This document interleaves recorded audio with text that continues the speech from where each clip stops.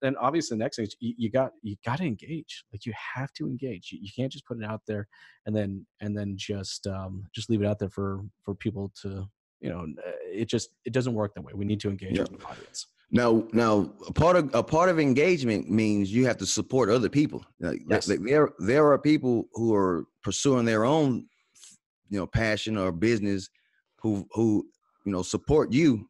Like there are times where you're gonna have to, you share some of their posts. Like don't just be like, oh man, I got people supporting me, and thank you. You thank them by sharing their content as well. Yeah, that's actually a really good point. I had the similar conversation with someone the other day. I said it's not the size of your audience, it's what you do with your audience that makes a difference, right? Good morning and welcome to another episode of the Coffee with Jason podcast. This morning, Jason is chatting with Tie Terrance. They'll be jamming about how to improve your social game, engagement, and how to capture your audience. Grab your mug and some Closer's coffee for this exciting episode with your host, Jason Harris. But first, a word from our sponsor. For freshly brewed discussion on automotive sales and marketing, this is Coffee with Jason. The Coffee with Jason podcast is sponsored by Closer's Coffee. For that full-bodied, rich, sweet flavor with a bright acidity, drink Closer's Coffee, stay caffeinated, and keep on closing. Find out more at closerscoffee.ca.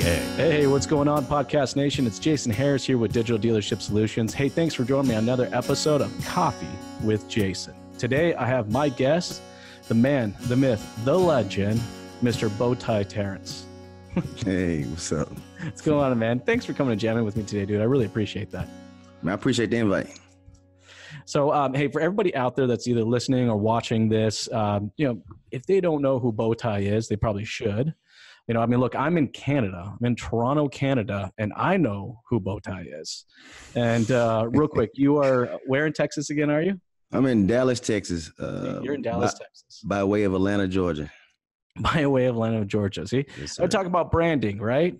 Here I am, Toronto, Canada, and I know who Tie Terrance is. In fact, actually, a fair amount of people up here know who you are, sir. So this will be a fun one to do. But for everybody out there that don't know who you are, if you can start us off with that 2-minute origin story that is Mr. Tie Terrance. 2-minute story. Let's see. Kind of how you got started in the industry and how that all came about. Okay, well, I immediately prior to joining the automotive industry, I was driving 18-wheelers, big rigs. But I had a little bit of a finance background, and I wanted to get back into finance. So I thought I'd go apply at car dealerships to go into the finance department. Nice. And they all greeted me with the same reception. You got to sell cars first. And didn't know a whole lot about selling cars. I actually tried to sell cars at a couple of dealerships before I ended up at Dallas Dodge.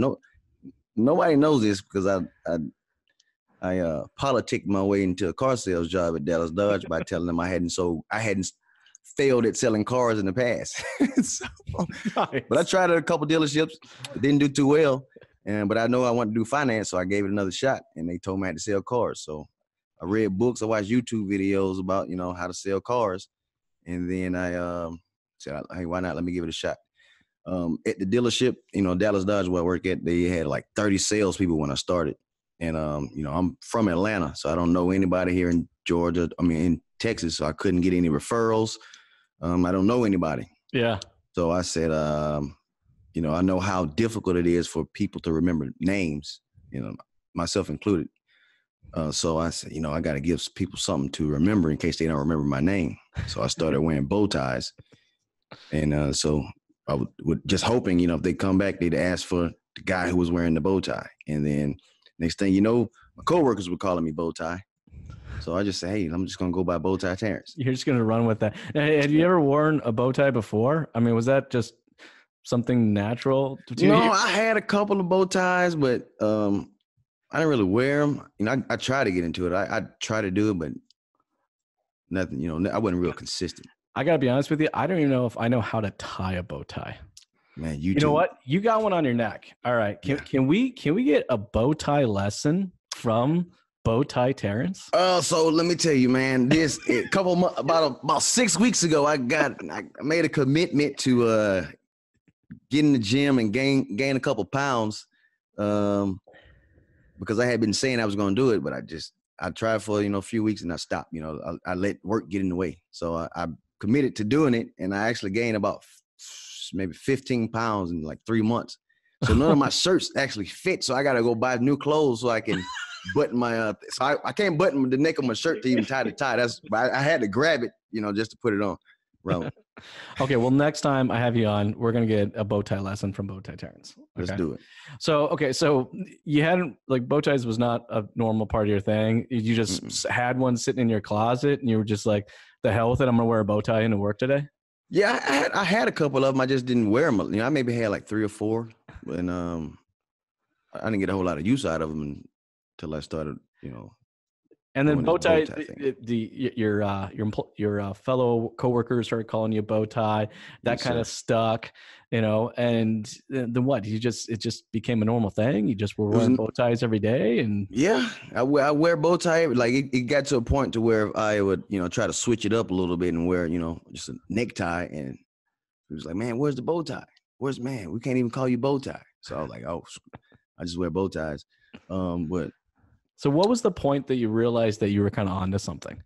Like what was it? It was like, hey, I got something here. I can brand this. I can turn this into something. When did that happen?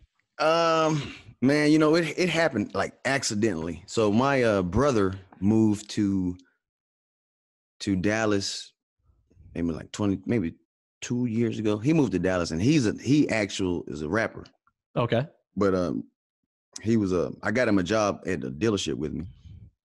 And he was, we was in the car one day, just waiting for an up, and he was out there rapping. And I was, I'm like, oh yeah, man, we got to figure out a way to get you seen.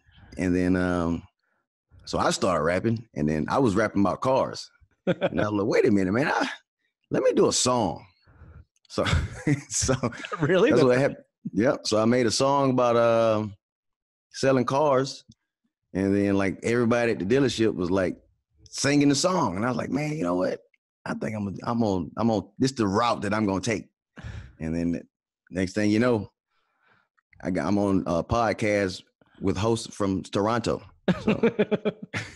Well, no, that video did go. I mean, it did go a little viral. I mean, I know there's a lot of dealerships across the country that actually have seen that video. In fact, actually, I think I've even seen the video used in a couple presentations before. Yeah. So the video it was a great video. We'll definitely make sure we have a link for that video down below, or for sure, at least in the comments. Yeah.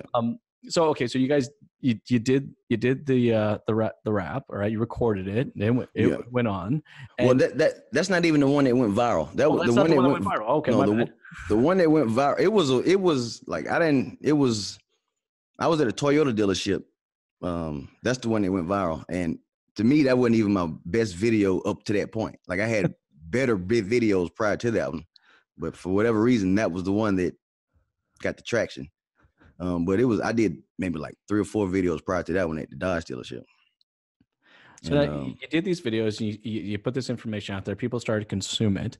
All right. When did you really kind of feel like, hey, this is actually supporting my sales and my sales efforts at the dealership? I mean, were customers coming in going, hey, yo, where's bow tie? Yeah, well, customers would call the dealership from around, I ain't gonna call them customers. I'll say people would call the dealership from around the country just to speak to me. Wow. And yeah. And then I was like, man, but I mean, don't get me wrong, I've sold cars from social media. I remember maybe like early on, I was when I learned how to do the advertising thing, I spent $10 on Instagram, and it led me to a car sale. Like I sold somebody from that ad. There was a video. One of my videos, I $10 promoted, sold somebody. And her cousin came and bought a car, and then his girlfriend bought a car, and then her cousin told her this car, I came and bought another car. So that $10 got me 4 car deals. $10 got you 4 car deals. Yeah. I think we just came up with the name for your next song. Okay. So customers started coming in. What was that kind of conversation like? I mean, was it immediately to say, hey, I saw your video, I really like what you're kind of putting down, this is the situation I'm in. Can you help me out? I mean, how did that? Yeah. Like like I said, the majority of the people that called weren't interested in buying a car. They just, wanted to talk to me. Yep. So, I mean, I took that as an opportunity to, build a relationship so that when they are ready to buy a car, they'll come talk to me again, hopefully.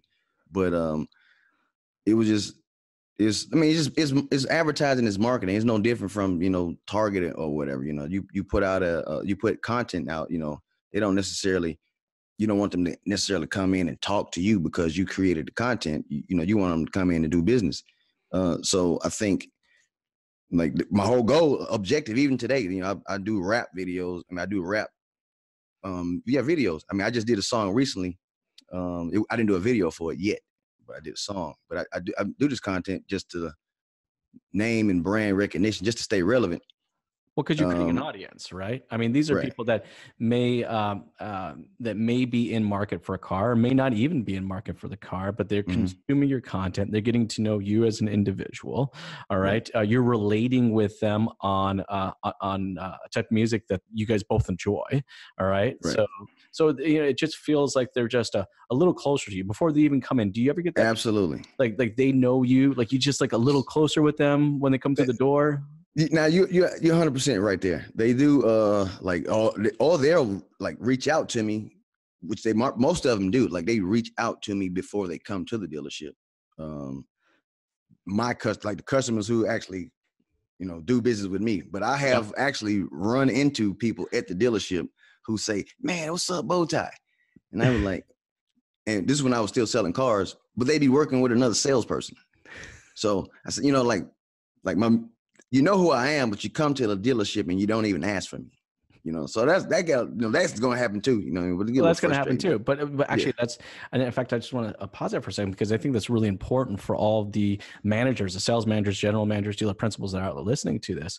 Is that the whole point of me kind of doing this podcast is my goal here is to really try to eliminate upper management's fear of their salespeople having strong brands. Now, I got no problem admitting it, and you can correct me if I'm wrong, but I'm going to say that your brand was actually probably stronger than the dealership's brand at that point in time. Well, I'm going to go ahead and say right now, my Facebook page got 1,000 more likes than my dealership's Facebook page. So. We'll see, and I think that's really important. And I think for all the managers out there that are listening or watching to this, all right, that you can't be afraid of this. It's you're going to sell. Personally, you're selling more cars because of it, but the dealership in itself is also selling more cars. 100%. I think. I mean, it's no different from. It's like football. I got a football background, so to me, football was my mentor. So like I have a lot of life lessons, business lessons that football taught me. And one, to your point about if I'm selling more cars, the dealership is selling more cars. It's no different from a running back or somebody who have their brand bringing people to the stands to see them. Like the team is going to get paid as well. 100%. Now, it's funny. I find a lot of people that are similar to you, doing a really good job of creating these personal brands, is that a lot of them do have this sports background. So that's why I was actually kind of interested in the fact that you said that. And I think where I find the connection is that in sports, you have to have a plan or strategy. You have to be able to execute on it. And that's what makes you good at sports, is be able to, work as a team, create the plan, and then just execute, just do the damn thing. You'd be amazed how many LinkedIn messages I get, or Instagram messages, or Facebook messages I get saying, hey, I want to do what you guys do, right? I mean, I want to do that, but I don't have that. They seem to have this block inside of them. Maybe it's a lack of confidence, or maybe direction or something along that lines. But what I find is that they all have great ideas. An idea is only as good as how well you can execute it. Right.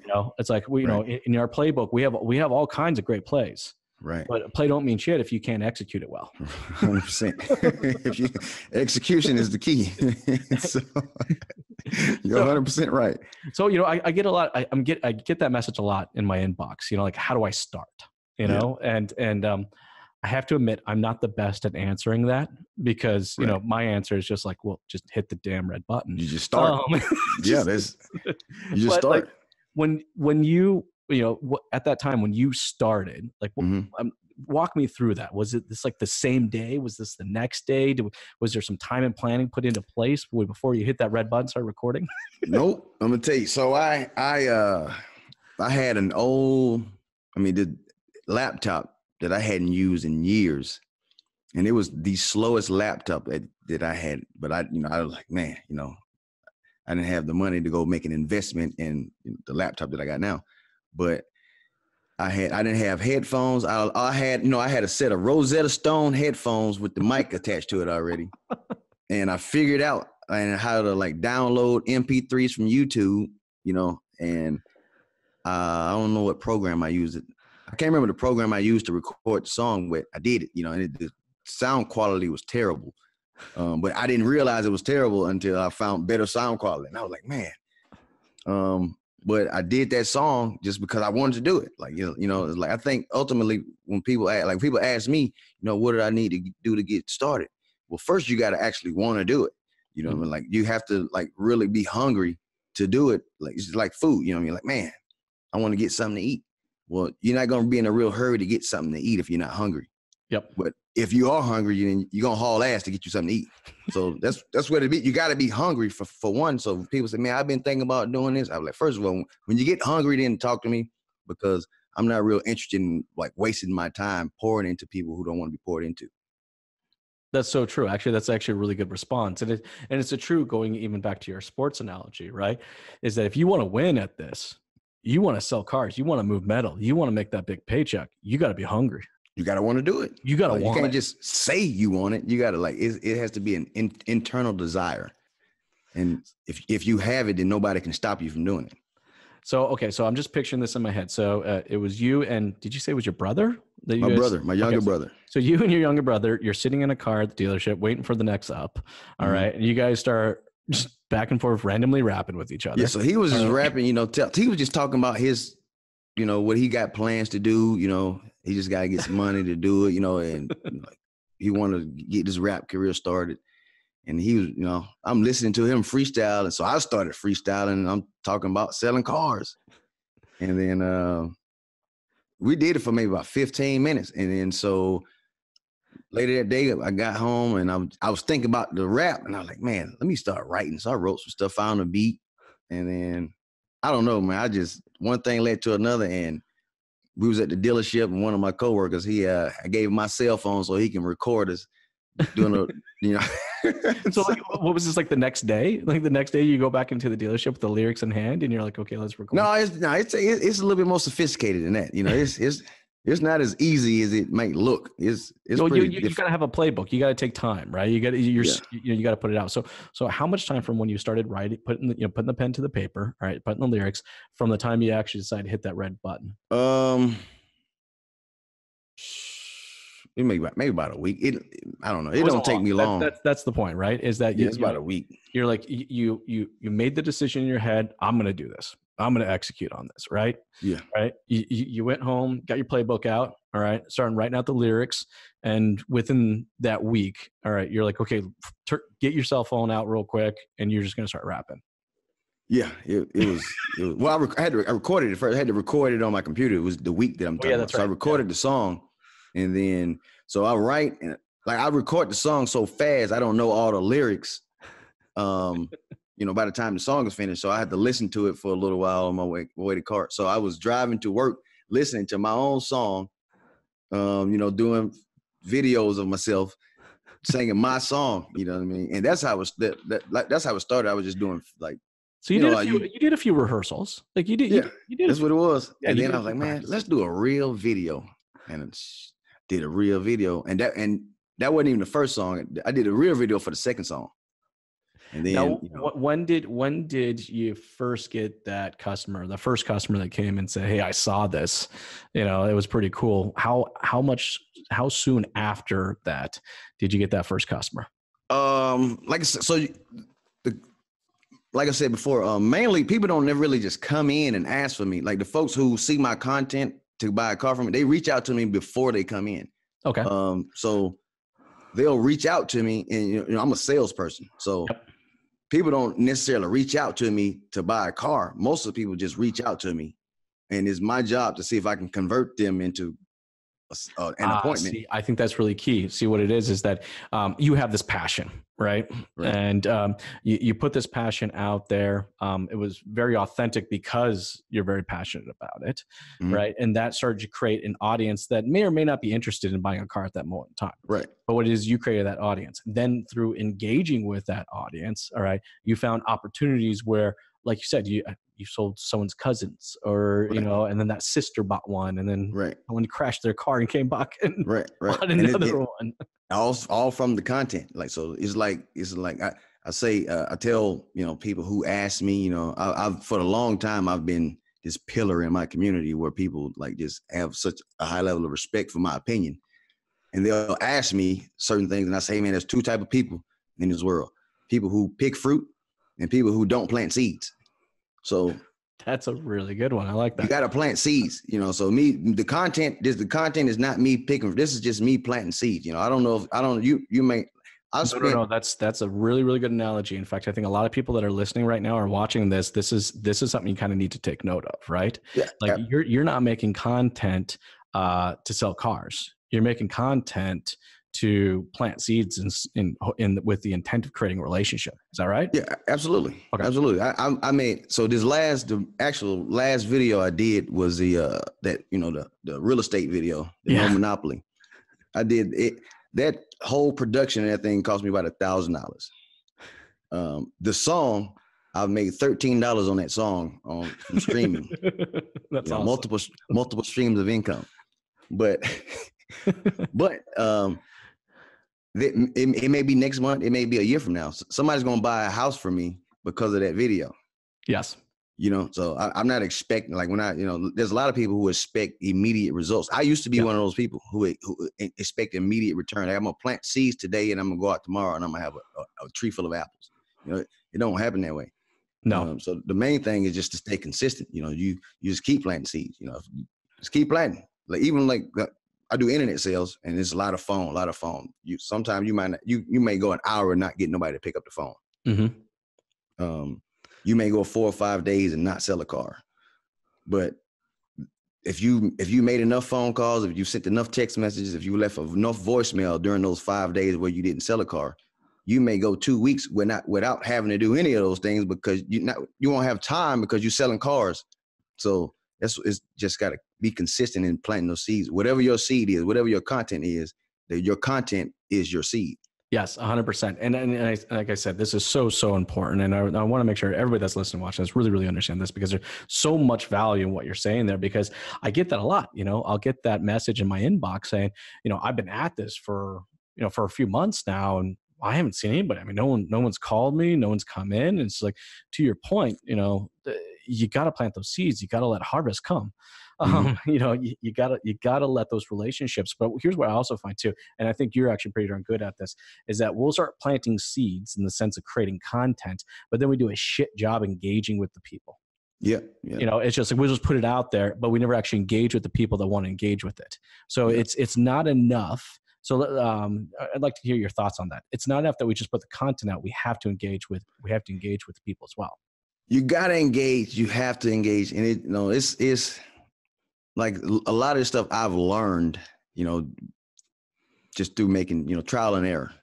And I've learned you have to engage. And, you know, in the beginning, you know, you do this content, like you realize, or you're absolutely trying. It's like your intent is to build yourself versus to build the audience.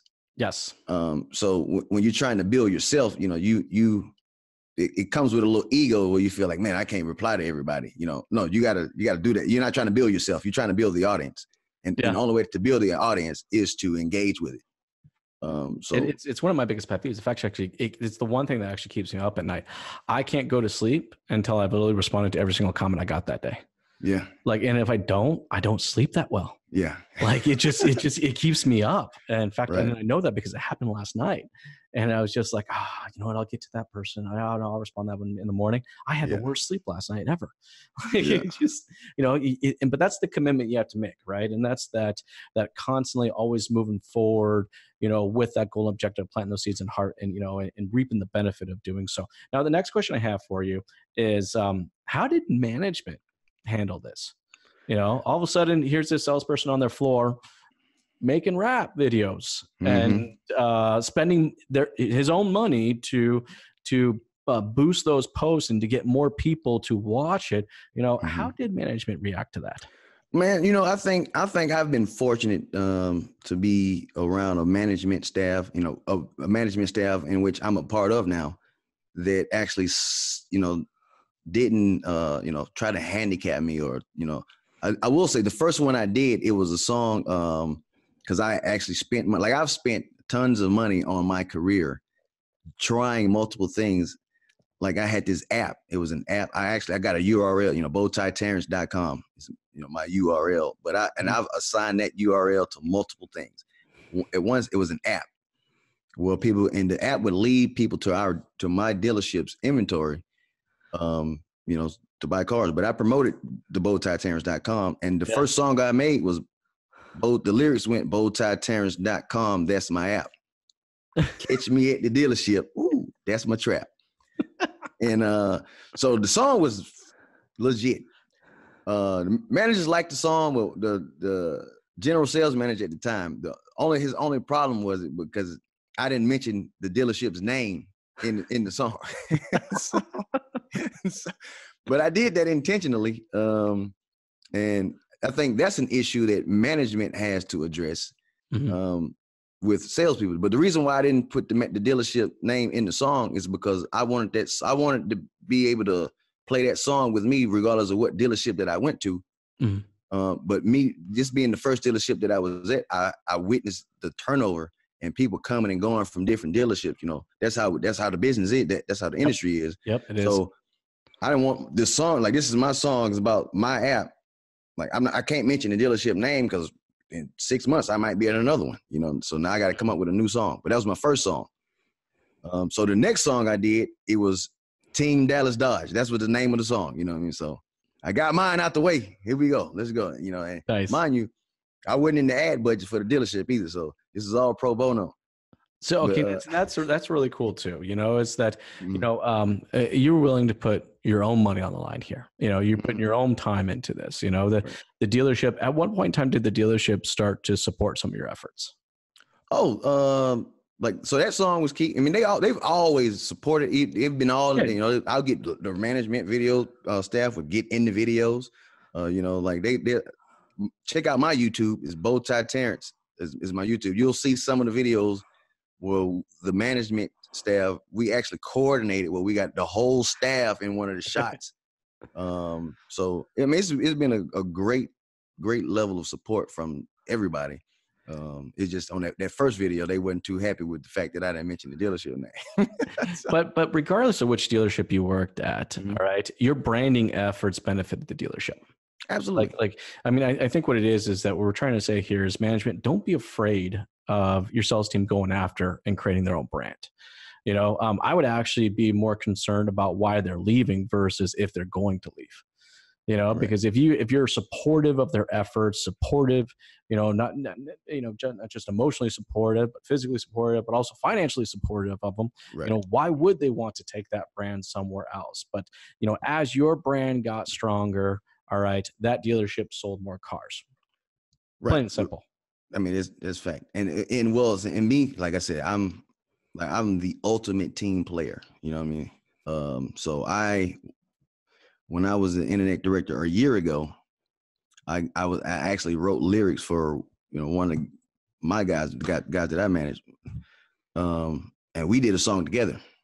Mm-hmm. We actually, I've done he'd done 2 songs with me. He's the only one with the courage enough to actually do it, get outside. It's real difficult to get outside that comfort zone. But he was able to do it. And so I think if you just encourage your people to do it, they will. But I don't think that's the main issue. I think the main issue that I get from sales managers, is that they ask me, why can't I get my salespeople to do that? That's what they say. Why can't I get my salespeople to do that? Yeah. Why can't I? And I keep it, real vague. I'm gonna be candid and 100% with you, but the majority of the people who ask me that are people who didn't do it themselves, or people who don't do it now. So if you want to get your salespeople to do it, go do it. Lead by example, right? Right. No, I completely agree with you. I think there are a lot of dealerships out there that are seeing the value in salespeople creating their own brand and generating those new audiences that may have never existed for the dealership in the first place. But it is very difficult to expect someone to do something if the management team is not willing to do it themselves. Yeah, absolutely. I'm telling people I get calls. Hey, can you talk to my guy? I want to just tell him what you did. I like, sir, I'm a manager now. Like I'll got my own team. Your own team, exactly. You know what I'm saying? Well, you're not slowing down at all. You're continuing to make content. I'm looking forward to hearing the next song. I loved the real estate one was awesome. I thoroughly enjoyed that. And you know what? You've been at this now for several years. There's actually been people who've been copying some of your efforts. A few other players out there that all of a sudden come out of the woodworks and rapping at their dealerships as well. So I think that's awesome. Now, you've been at this for a while. If someone's asked you, what were the 3 most important things you've learned in the years that you've been doing this? How would you answer that? What would be those 3 important things? The 3 most important things that I've learned for is the self-branding. Yeah, everything. It doesn't matter anything. It could be in the execution, the creative, the capturing, whatever it is. Well, I'm gonna tell you, I think so my girlfriend, I call her my coach. She nice. We all need one, right? Well, yeah, it was. So I get these like wild, like I'm working 24/7. You know what I mean? I'm talking about like when I get home, it's like my work doesn't start until I get home. I'm like, man, what can I do next? Like what can I do next? Because out of sight, out of mind. Yep. So I say, so I start to veer, go try and do something different. And I think that one of the most important thing is what she tell me is she just make real subtle remark, and she tell me that I'm swerving. So Keeps I think lane. 100%. Stay in your lane. Like do what works for you. You know what I mean? So you find something that's working, keep doing it. Like get better at it. That's make very, very whatever your strength is even stronger. So that's one of the most important things. Stay in your lane. Do what works for you. Don't try to copy this, because there's some people. Everybody has their strengths, but some people will see something working for somebody else, and then they'll try to do that and neglect what would work for them. Yep. So execute your strength. And like you said, engagement. Engage your audience. Like trying to build your audience. Don't try and build yourself. That is some great, wisdom and knowledge bombs there. And for guys that are listening or watching this, hey, just to kind of recap real quick, Bowtie, what you said there is, really stay that course. Look, you start getting into the content game, and I've had this happen to me as well, right? I've been asked multiple times now, Jason, why don't you broaden your audience? Why don't you just, you don't need to just focus on automotive. You can get into all these other verticals and so on and so forth. But you know what? And the fun thing is I every once in a while I've tried to, and I just kind of get a little bit out of my lane, and something will happen, kind of slap me back into it. Yep. So it's like, Yep. your girlfriend, your coach is 100% right there. It's just like, stay in your lane. Don't be the jack of all trades and masters of nothing. Be that master of whatever that is. And then obviously the next thing is you got to engage. Like you have to engage. You can't just put it out there and then just leave it out there for people to. It doesn't work that way. We need to engage with the audience. Now, a part of engagement means you have to support other people. Yes. Like there are people who are pursuing their own, passion or business, who support you. Like there are times where you're gonna have to, you share some of their posts. Like don't just be like, oh man, I got people supporting me, and thank you. You thank them by sharing their content as well. Yeah, that's actually a really good point. I had the similar conversation with someone the other day. I said it's not the size of your audience; it's what you do with your audience that makes a difference, right? Right. And that audience that you have, if it's 100 or 1,000 or 100,000, it's that community that you build within that audience is super important, and that only comes from engagement. Yes, sir. Hey, thank you so much, Terrance, for coming on and jamming with me. This has been so much fun. For everybody out there who's watching or listening to the show and they'd like to learn a little bit more about what you're up to, maybe catch up on the most recent music video, what is the best way to connect with you? Well, I'm bow tied. So the best way to connect with me is whatever social media outlet you use, because I'm on all of them. If you're on Twitter, YouTube, LinkedIn, Facebook, Instagram, Tie Terrance. Awesome. That's it.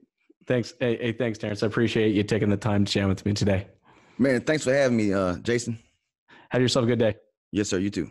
We covered a bunch of great topics today. What stood out most to you? Be sure to let us know in the comment section below. And don't forget to like the post and share it to keep the conversation going. You can follow Jason on all social media platforms by following Strategy with Jason. You can find him pretty well everywhere you can share content. I hope we were able to get you thinking. And until the next time, this has been Nathan with Digital Dealership Solutions. Have a great day.